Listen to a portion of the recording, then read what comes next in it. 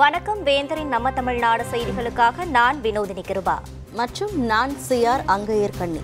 இன்றைய நாளின் முக்கிய செய்திகளை மாவட்ட வாரியாக தற்போது பார்க்கலாம். திண்டுக்கல் மாவட்டம் கொசுவப்பட்டி ஜல்லிக்கட்டு போட்டியில் சீறி பாய்ந்த காளைகளை காளையர்கள் தீரத்துடன் மல்லுக்கட்டி அடக்கி பார்வையாளர்களின் உடலை சிலிர்க்க வைத்தனர். புனித அந்தோணியார் ஆலய திருவிழாவை முன்னிட்டு ஜல்லிக்கட்டு போட்டி இன்று விறுவிறுப்பாக நடைபெற்றது. இதில் திண்டுக்கல், தேனி, மதுரை, விருதுநகர், சிவகங்கை உள்ளிட்ட பல்வேறு மாவட்டங்களில் இருந்து 700 காளைகள் வாடிவாசலில் இருந்து அவிழ்த்து விடப்பட்டன. அப்போது சீறி பாய்ந்து துள்ளி குதித்த காளைகளை காளையர்கள் தீரத்துடன் மல்லுக்கட்டி அடக்கினர். கூடியிருந்த ரசிகர்கள் மற்றும் பொதுமக்கள் கைத்தட்டியும் விசிலடித்தும் ஆரவாரம் செய்து உற்சாகப்படுத்தினர். அடங்க மறுத்த காளைகளின் உரிமையாளர்கள் மற்றும் காளைகளை அடக்கிய வீரர்களுக்கு அண்டா, குடம், சைக்கிள், குக்கர் உள்ளிட்ட பல்வேறு பரிசு பொருட்கள் வழங்கப்பட்டன. பின்னாடி பாருங்க, தயவு செஞ்சு பாருங்க, இல்லாட்டி பரிசு இல்ல. சூப்பர், அருமையான பிடி விட்டுறாதீங்க நண்பா. சூப்பர் பிடி, அருமையான பிடி, சூப்பர். இல்ல கொண்டு வரப்பட்ட காலை சேலம் மாவட்டம் காலை சைக்கிள் கைத்தோட இருக்கப்ப பிடிக்காத நண்பா. சூப்பர், ஒரு ட்ரெஸ்ஸிங் டேபிள் அருமையான பிடி வைக்கல். தூய்மை பணியாளர்களை விமானத்தில் சுற்றுலா அழைத்து சென்று ராணிப்பேட்டை மாவட்ட திமிரி பேரூராட்சி மன்ற தலைவர் நிகழ்ச்சி அடைய செய்துள்ளார். கொரோனா மக்களை ஆட்டி படைத்த காலத்தில் கூட உயிரை பொருட்படுத்தாது தூய்மை பணியாளர்கள் பணியாற்றினர். இவர்களின் பணியை கௌரவிக்கும் வகையில் ராணிப்பேட்டை மாவட்டம் திமிரி பேரூராட்சி தலைவர் மாலா இளஞ்சொல்லியன் சுமார் 42 தூய்மை பணியாளர்கள் 2.5 லட்சம் செலவில் பெங்களூருவுக்கு விமானத்தில் சுற்றுலா அழைத்து சென்றார். சென்னையில் இருந்து விமானம் மூலம் பெங்களூரு சென்ற அவர்கள் அங்குள்ள கோயில்கள், கப்பன் பார்க் உள்ளிட்ட சுற்றுலா தலங்களை பார்வையிட்டு தமிழகம் திரும்ப உள்ளனர்.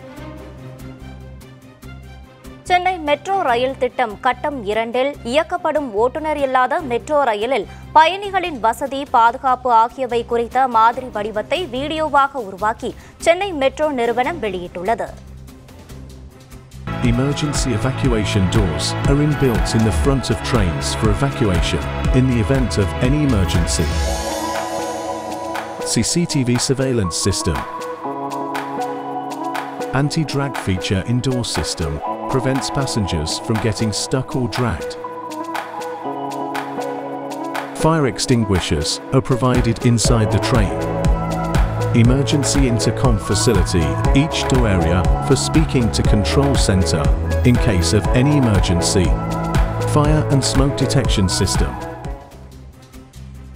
செங்கல்பட்டில் சைபர் கிரைம் போலீசார் சார்பில் விழிப்புணர்வு பேரணி நடைபெற்றது. கடந்த சில நாட்களாக தனியார் செயலிகள் மூலம் லோன் பெற்று தருவதாக கூறி சிலர் மோசடியில் ஈடுபட்டு வருவதாக தொடர் புகார்கள் வந்த வண்ணம் உள்ளன. இதனால் பலர் பணத்தை இழந்து பரிதவித்து வருகின்றனர்.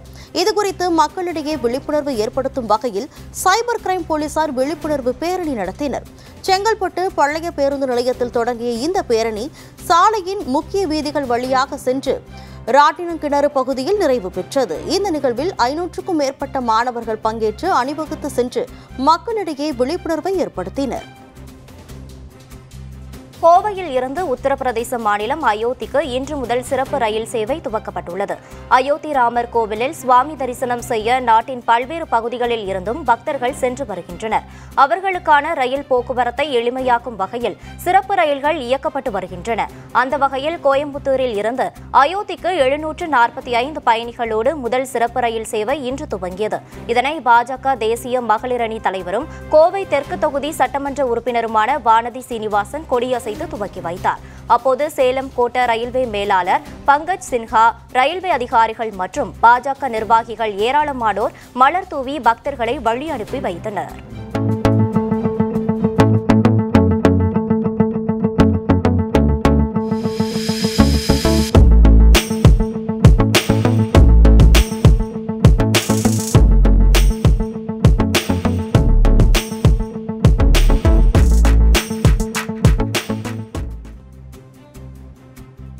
திருப்பத்தூர் மாவட்டம் வாணியம்பாடி அருகே போக்குவரத்து துறை சார்பில் தேசிய சாலை பாதுகாப்பு விழிப்புணர்வு பேரணி நடைபெற்றது. நெக்குந்தி சுங்கசாவடியில் தேசிய சாலை பாதுகாப்பு விழிப்புணர்வு விழா வட்டார போக்குவரத்து அலுவலர் ராமகிருஷ்ணன் தலைமையில் நடைபெற்றது. இதில் சிறப்பு அழைப்பாளராக மாவட்ட ஆட்சியர் தர்பகராஜ் கலந்து கொண்டு சாலை பாதுகாப்பு குறித்து வாகன ஓட்டிகளுக்கு எடுத்துரைத்தார். விபத்தில்லா வாகனம் ஓட்டுவது, குறைந்த வேகத்தில் வாகனத்தை இயக்க வேண்டும், சாலை விதிமுறைகளை கடைபிடிக்க வேண்டும் போன்றவற்றை குறித்து விழிப்புணர்வு ஏற்படுத்தினர். இதனையடுத்து பெங்களூரு சென்னை சாலையில் சென்ற வாகன ஓட்டிகளுக்கு துண்டு பிரசுரங்களை கொடுத்து விழிப்புணர்வு ஏற்படுத்தப்பட்டது. மேலும் இரவு நேரத்தில் வாகனங்கள் செல்லும் போது பின்புறத்தில் வரக்கூடிய வாகனங்களை கண்டறியும் வகையில் ரிஃப்ளெக்ஷன் ஸ்டிக்கர் ஒட்டப்பட்டது. விழுப்புரம் நகராட்சி பீமநாயக்கன் தோப்பு பள்ளியில் நடைபெற்ற புத்தக திருவிழாவில் 11ஆம் வகுப்பு மாணவன் கோகுல்ராஜ் மனதை உருக்கும் விதமாக அம்மா குறித்த பாடலை பாடி அசத்தினார். இது தொடர்பான வீடியோ காட்சி சமூக வலைதளங்களில் பரவி வருகிறது.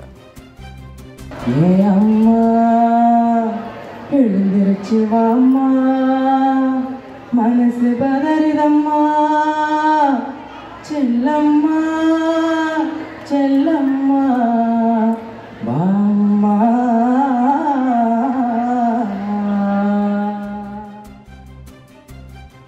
பச்சை நிறமாக மாறிய சேலம் மாவட்ட ஏற்காடு படகு இல்ல ஏரியை சீரமைக்க வேண்டும் என பொதுமக்கள் கோரிக்கை விடுத்தனர்.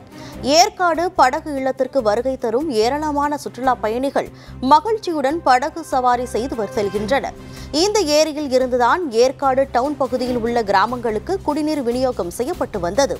கடந்த சில ஆண்டுகளாக நீர் மாசடைந்ததால் தண்ணீரை பயன்படுத்த முடியாத நிலை ஏற்பட்டுள்ளது. இந்த நிலையில் நீர் வற்றி ஆகாய தாமரை செடிகள் புதர்மண்டி படகு இல்ல ஏரி பச்சை பசேலென காணப்படுகிறது. துர்நாற்றம் வீசுவதாகவும் அப்பகுதி மக்கள் புகார் தெரிவித்தனர். மேலும் ஏரியை சீரமைத்து சுற்றுலா பயணிகளின் வருகையை அதிகரிப்பதோடு பொதுமக்களின் குடிநீர் தேவையை பூர்த்தி செய்ய வேண்டும் எனவும் கோரிக்கை விடுத்துள்ளனர். பழனி தண்டாயுதபாணி சுவாமி கோவில் நிர்வாகம் சார்பில் விற்பனை செய்யப்படும் பஞ்சாமிர்தம், லட்டு, முறுக்கு உள்ளிட்டவை கெட்டு இருந்ததால் பக்தர்கள் அதிர்ச்சி அடைந்தனர். அறுபடை வீடுகளில் 3ஆம் படை வீடான பழனி தண்டாயுதபாணி சுவாமி கோவிலில் தேவஸ்தான நிர்வாகம் சார்பில் பஞ்சாமிர்தம், லட்டு, அதிரசம், முறுக்கு உள்ளிட்டவை தயாரிக்கப்பட்டு ஆங்காங்கே கடைகள் அமைக்கப்பட்டு விற்பனை செய்யப்பட்டு வருகின்றன. இந்நிலையில் கடந்த 26ஆம் தேதி தயாரிக்கப்பட்ட பஞ்சாமிர்தங்களை கெட்டுப்போன நிலையில் விற்பனை செய்ததாகவும், லட்டு, முறுக்கு, அதிரசம் போன்ற பிரசாதங்கள் தயாரிப்பு தேதி இல்லாமல் விற்கப்படுவதாகவும் பக்தர்கள் குற்றம் சாட்டினர். மேலும் உணவுத்துறை அதிகாரிகள் பிரசாதங்களின் தரம் குறித்து ஆய்வு செய்ய வேண்டும் என கோரிக்கை விடுத்தனர். இதுல பாத்தீங்கன்னா 26ஆம் தேதி போட்டிருக்கு, இன்னைக்கு தேதி 9. இந்த பஞ்சாமிர்தம் நாள் பட்டுருச்சு, எக்ஸ்பிரி ஆயிடுச்சு. 26ஆம் தேதி டேட் போட்டு இந்த பஞ்சாமிர்த ஸ்டால்ல பஞ்சாமிர்தம் விற்பனை பண்ணிட்டு இருக்காங்க தேவஸ்தான நிர்வாகம். இது ஒரு ஸ்டால் மட்டும்தான். இது மாதிரி பழனி மலை கோயில்ல 52,000 டப்பா இருக்கு. இதே மாதிரி 26, 27 தேதி போட்ட பஞ்சாமிர்த டப்பா. இதெல்லாம் இந்த ஃபுட் ஆபீசருக்குலாம் தெரியாதா? கோயில் நிர்வாகம் பக்தர்களுக்கு கொடுக்கிற பஞ்சாமிரத்துல இப்படி நடந்துச்சுன்னா யார் கேள்வி கேட்கறது? இதெல்லாம் இந்து சமய அறநிலையத்துறை இதெல்லாம் கவனிக்காதா? தகுதியற்றவர்களுக்கு வழங்கிய வீட்டுமனையை ரத்து செய்து ஆக்கிரமிப்புகளை அகற்றும் நடவடிக்கையை சிவகங்கை மாவட்ட ஆட்சியர் 6 வாரத்திற்குள் முடிக்க உயர்நீதிமன்ற மதுரை கிளை உத்தரவிட்டுள்ளது. சிவகங்கையைச் சேர்ந்த ரவிச்சந்திரன் என்பவர் தாக்கல் செய்துள்ள மனுவில் கடந்த 1997ஆம் ஆண்டு ஆதி திராவிடர் நலத்துறையில் போலி ஆவணங்கள் மூலம் தகுதியற்றவர்களுக்கு இலவச பட்டா வழங்கப்பட்டதாகவும் அதனை ரத்து செய்ய உத்தரவிடுமாறும் கோரிக்கை விடுத்தார். இந்த மனு நீதிபதிகள் கிருஷ்ணகுமார், விஜயகுமார் ஆகியோர் அமர்வில் விசாரணைக்கு வந்தது. அப்போது புகாரின் பேரில் 62 வீட்டுமனை பட்டாக்கள் கடந்த 2017ஆம் ஆண்டு ரத்து செய்யப்பட்டதாகவும் அதிகாரிகள் மீது துறை ரீதியான நடவடிக்கை எடுக்க பரிந்துரை செய்யப்பட்டுள்ளதாகவும் அரசு தரப்பில் தெரிவிக்கப்பட்டது. இதனையடுத்து தகுதியற்றவர்களுக்கு வழங்கிய வீட்டுமனையை ரத்து செய்து ஆக்கிரமிப்புகளை அகற்றும் நடவடிக்கையை சிவகங்கை மாவட்ட ஆட்சியர் 6 வாரத்திற்குள் முடிக்க வேண்டும் என நீதிபதிகள் உத்தரவிட்டனர். சென்னையில் இருந்து தாய்லாந்திற்கு சூட்கேஸில் ரகசிய அறை அமைத்து 2,33,00,000 மதிப்புள்ள வைர கற்களை கடத்த முயன்ற இருவர் கைது செய்யப்பட்டனர். சென்னை பன்னாட்டு விமான நிலையத்தில் இருந்து தாய்லாந்திற்கு செல்லும் விமானத்தில் வைர கற்கள் கடத்தப்படுவதாக கிடைத்த தகவலை தொடர்ந்து மத்திய வருவாய் புலனாய்வு பிரிவு அதிகாரிகள் தாய்லாந்து செல்வதற்காக காத்திருந்த 30 பேரின் உடைமைகளை சோதனை மேற்கொண்டனர். அப்போது இருவரின் சூட்கேஸில் ரகசிய அறைகள் அமைக்கப்பட்டிருந்ததை கண்டு சந்தேகமடைந்த அதிகாரிகள் அறையை திறந்து பார்த்தபோது வைரக்கற்கள் இருந்ததை கண்டு அதிர்ச்சி அடைந்தனர். இதனையடுத்து 2,33,00,000 மதிப்புள்ள வைரக்கற்களை பறிமுதல் செய்து அவர்களின் பயணத்தை ரத்து செய்தனர். மேலும் வழக்கு பதிவு செய்து விசாரணை மேற்கொண்டுள்ளனர். சென்னை ஆவடி மாநகராட்சி அலுவலகம் அருகே மத்திய அரசை கண்டித்து அனைத்து கட்சிகள் ஒன்றிணைந்து ஆர்ப்பாட்டம் நடத்தினர். இந்த ஆர்ப்பாட்டத்தில் மத்திய அரசு திட்டமிட்டு எதிர்க்கட்சிகள் ஆளும் மாநிலங்களை குறிவைத்து மத்திய அரசின் கைப்பாவையாக ஆளுநர்கள் செயல்படுவதாக குற்றம் சாட்டினர். மேலும் எதிர்க்கட்சிகள் ஆளும் மாநிலங்களில் நிதி ஒதுக்கீடு செய்வதில் மத்திய அரசு வஞ்சித்து வருவதாகவும் முழக்கங்கள் எழுப்பப்பட்டன. இந்த போராட்டத்தில் காங்கிரஸ், திமுக, விசிக, மார்க்சிஸ்ட் கம்யூனிஸ்ட் கட்சி உள்ளிட்ட பல்வேறு கட்சிகளை சார்ந்த நிர்வாகிகள், பொறுப்பாளர்கள், தொண்டர்கள் என 500க்கும் மேற்பட்டோர் கலந்து கொண்டனர். காலை முதலே இதில் கலந்து கொண்ட நிர்வாகிகள் வெயிலையும் பொருட்படுத்தாமல் மத்திய அரசை கண்டித்து போராட்டம் நடத்தினர். தென்காசி மாவட்டம் புதூர் பேரூராட்சி செயல் அலுவலரின் பேச்சை கண்டித்து பொதுமக்கள் வாக்குவாதத்தில் ஈடுபட்டதால் பரபரப்பு நிலவியது. புதூர் பேரூராட்சிக்குட்பட்ட லாலா குடியிருப்பு பகுதியைச் சேர்ந்த பொதுமக்கள் தங்கள் பகுதிக்கு குடிநீர் வரவில்லை என கூறி பேரூராட்சி அலுவலகத்தை முற்றுகையிடச் சென்றனர். அப்போது தான் காசு கொடுத்து தண்ணீர் வாங்கி மக்களுக்கு ஓசியில் தருவதா என பேரூராட்சி செயல் அலுவலர் காட்டமாக கூறினார். இதனால் ஆத்திரமடைந்த பொதுமக்கள் அவரிடம் கடும் வாக்குவாதம் செய்தனர். நான் காசுக்கு துட்டு கொடுத்து நான் தண்ணி வாங்கி உங்களுக்கு பொது நன்றியில் ஓசை கொடுக்குறேன். உங்களுக்கு ஒரு சேவை தான் பண்ணிட்டு இருக்கேன். வீட்டுக்கு தண்ணி கவர்மெண்ட் தண்ணி தண்ணி விலைக்கு வாங்கி ஓசிக்கு தரோம்ல, அப்படியே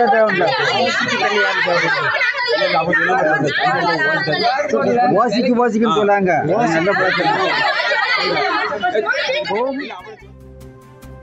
காதலர் தினத்தை முன்னிட்டு ஒசூரில் இருந்து ரோஜாக்கள் ஏற்றுமதியாவதில் சிக்கல் ஏற்பட்டுள்ளதால் விவசாயிகள் வேதனை அடைந்துள்ளனர். ஆண்டுதோறும் பிப்ரவரி 14ஆம் தேதி காதலர் தினம் கொண்டாடப்பட்டு வருகிறது. பிப்ரவரி மாதத்தில் மலர்கள் தினம், சாக்லேட் தினம் என ஒவ்வொரு நாளுக்கும் பெயர் வைத்து கொண்டாடப்படுகிறது. இதற்காக ஒசூர், சூளகிரி, தேன்கனிக்கோட்டை உள்ளிட்ட பகுதிகளில் தாஜ்மஹால், ஃபர்ஸ்ட் ரெட், அவலாஞ்சி போன்ற பல்வேறு வகையான ரோஜாக்கள் வெளிநாடுகளுக்கு ஏற்றுமதி செய்யப்படுகின்றன. அந்த வகையில் ஒசூரிலிருந்து 50 லட்சம் ரோஜாக்கள் ஏற்றுமதியாகும் என எதிர்பார்த்த நிலையில் ஆப்பிரிக்கா மலர்களின் போட்டியால் குறைவான அளவில் மலர்கள் ஏற்றுமதியாவதாக விவசாயிகள் வேதனை தெரிவித்துள்ளனர். சேலம் மாவட்டம் ஏற்காடு அருகே காட்டெருமை தாக்கியதில் படுகாயமடைந்த 2 பேர் மருத்துவமனையில் சிகிச்சை பெற்று வருகின்றனர். ஏற்காடு மையப்பகுதியில் உள்ள ரோஜா தோட்டத்தில் காட்டெருமை ஒன்று மேய்ந்து கொண்டிருந்த போது தோட்டத்தில் பணி செய்வதற்காக மணிகண்டன் என்பவர் சென்றதாக கூறப்படுகிறது. அப்போது அங்கு மேய்ந்து கொண்டிருந்த காட்டெருமை மணிகண்டனை தாக்கியதால் அவருக்கு பலத்த காயம் ஏற்பட்டுள்ளது. அதைத் தொடர்ந்து ஜெரினாக்காடு பகுதிக்கு வந்த காட்டெருமை சாலையில் நடந்து சென்ற பழனி என்பவரையும் தாக்கியுள்ளது. படுகாயமடைந்த இருவரும் மருத்துவமனையில் சிகிச்சை பெற்று வரும் நிலையில் காட்டெருமைகள் மக்கள் இருக்கும் இடங்களில் உலா வராதபடி நடவடிக்கை மேற்கொள்ள அப்பகுதி மக்கள் கோரிக்கை விடுத்துள்ளனர். மயிலாடுதுறையில் நடைபெற்ற அரசு நிகழ்ச்சியில் இளம் சிறார்கள் பேனா விற்ற சம்பவம் அதிர்ச்சியை ஏற்படுத்தியுள்ளது. மயிலாடுதுறையில் சமீப காலமாக சிறுவர்கள் பேனா, கிழங்கு உள்ளிட்டவற்றை விற்பனை செய்வது அதிகரித்து வருகிறது. இதுகுறித்து நடவடிக்கை எடுக்க சமூக ஆர்வலர்கள் ஆட்சியரிடம் மனு அளித்துள்ளனர். இதற்கிடையில் மயிலாடுதுறையில் உள்ள தனியார் திருமண மண்டபத்தில் மகளிர் சுய உதவி குழுக்களுக்கு வங்கிக் கடன் உதவிகள் மற்றும் மின் வாகனங்கள் வழங்கும் நிகழ்ச்சி நடைபெற்றது. அந்த நிகழ்ச்சியில் சிறுவர்கள் பேனா விற்பனை செய்த சம்பவம் அதிர்ச்சியை ஏற்படுத்தியுள்ளது. இதுகுறித்து உடனடியாக மாவட்ட நிர்வாகம் நடவடிக்கை எடுத்து சிறுவர்களை பள்ளிக்கு அனுப்பி நல்வழிப்படுத்த வேண்டும் என சமூக ஆர்வலர்கள் கோரிக்கை விடுத்துள்ளனர். மயிலாடுதுறை அருகே வானமுட்டி பெருமாள் கோவில் பிரம்மோற்சவ தேர் திருவிழா வெகு விமர்சையாக நடைபெற்றது. கோழிக்குத்தி கிராமத்தில் ஒரே அத்தி மரத்தினால் ஆன 14 அடி உயரத்தில் வானமுட்டி பெருமாள் எனப்படும் சீனிவாச பெருமாள் ஆலயம் அமைந்துள்ளது. இந்த கோவில் பிப்பல மகரிஷிக்கு இறைவன் விஸ்வரூப தரிசனம் கொடுத்து காட்சி கொடுத்த இடம் என கூறப்படும் நிலையில் இந்த கோவிலின் பிரம்மோற்சவ விழா கடந்த 4ஆம் தேதி துவங்கி நடைபெற்று வருகிறது. விழாவின் முக்கிய நிகழ்வான தேரோட்டம் இன்று விமர்சையாக நடைபெற்றது. பெருமாள் தாயாருடன் தேரில் எழுந்தருள திரளான பக்தர்கள் தேரை வடம் பிடித்து இழுத்து சாமி தரிசனம் செய்தனர்.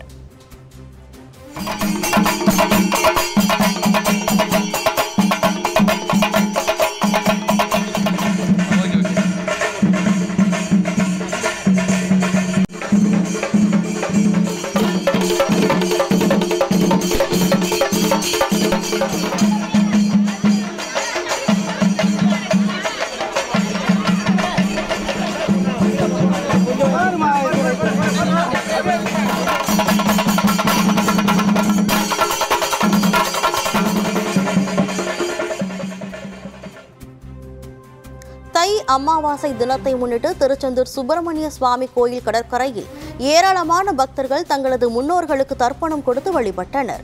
அமாவாசை நாட்களில் இறந்தவர்களுக்கு பிண்டம் வைத்து தர்ப்பணம் கொடுத்து வழிபடுவது வழக்கம். அந்த வகையில் தை அமாவாசை தினத்தை முன்னிட்டு திருச்செந்தூர் சுப்பிரமணிய சுவாமி கோயில் கடற்கரையில் ஏராளமானோர் குவிந்தனர்.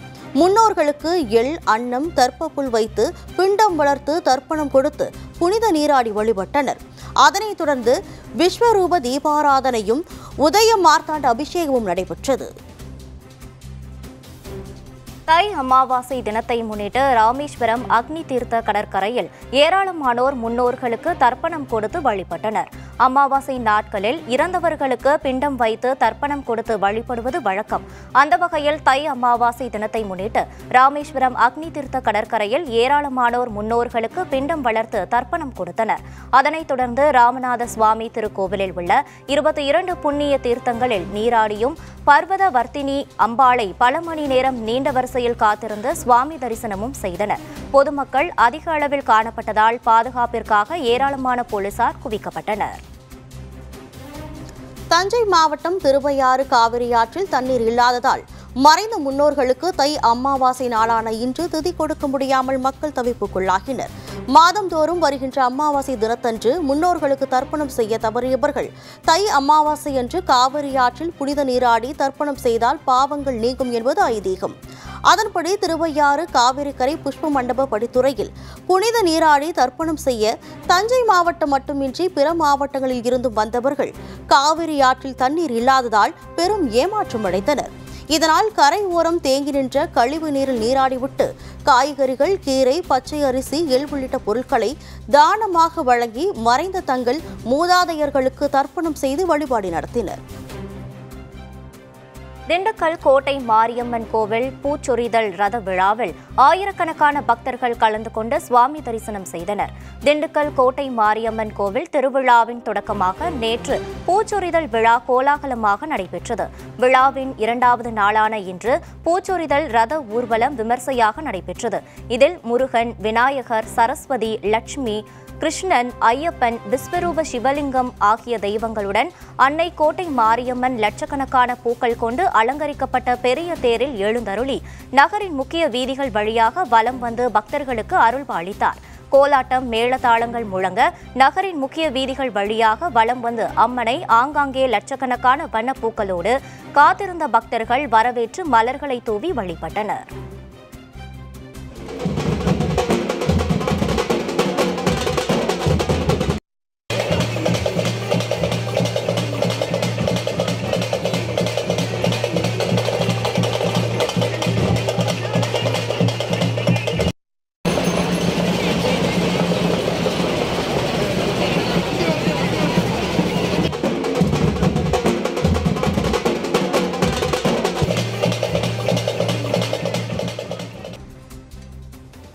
மயிலாடுதுறை மாவட்டம் குத்தாலம் சாலையில் சென்ற அரசு பேருந்தில் ஆபத்தை உணராமல் பள்ளி மாணவர்கள் படிக்கட்டில் தொங்கியபடி பயணித்த காட்சிகள் வெளியாகியுள்ளன.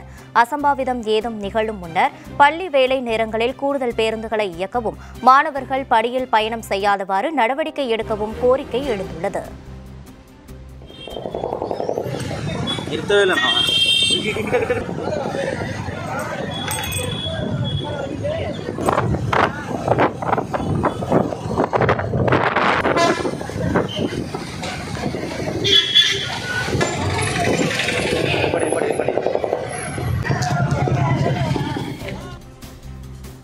சென்னை சேப்பாக்கத்தில் உள்ள கலைவாணர் அரங்கம் எதிரில் சாலையின் நடுவே தடுப்புகளில் அமைக்கப்பட்டுள்ள ஸ்டீல் பைப்புகளை போதை ஆசாமி ஒருவர் கைகளால் உடைத்து எடுத்து சென்ற வீடியோ வெளியாகியுள்ளது. மது பாட்டில் வாங்க பணம் இல்லாததால் இது போன்ற செயலில் ஈடுபட்டிருக்கலாம் என்றும் அவர் மீது நடவடிக்கை எடுக்க வேண்டும் எனவும் அப்பகுதிவாசிகள் கோரிக்கை விடுத்துள்ளனர்.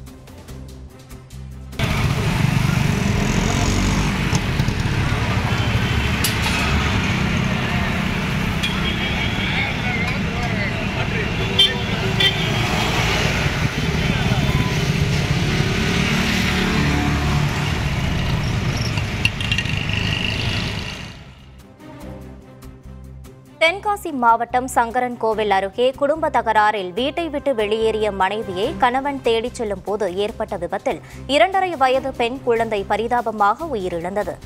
மருதப்பபுரத்தைச் சேர்ந்தவர்கள் ஜெயசங்கர் பேச்சியம்மாள் தம்பதிக்குள் குடும்ப தகராறு ஏற்பட்டதாகவும் இதனால் விரக்தியடைந்த பேச்சியம்மாள் தனது 2 குழந்தைகளையும் கணவர் வீட்டில் விட்டுவிட்டு சொந்த ஊரான விருதுநகர் மாவட்டத்திற்கு கிளம்பியதாகவும் கூறப்படுகிறது. இதனையடுத்து மது அருந்திய ஜெய்சங்கர் தனது 2 குழந்தைகளையும் இருசக்கர வாகனத்தில் அழைத்துக் கொண்டு மனைவியை தேடி சென்றதாக கூறப்படுகிறது. நவநீத கிருஷ்ணபுரம் பகுதியில் எதிர்பாராத விதமாக இருசக்கர வாகனம் கீழே விழுந்து விபத்து ஏற்பட்டு மூவரும் படுகாயமடைந்தனர்.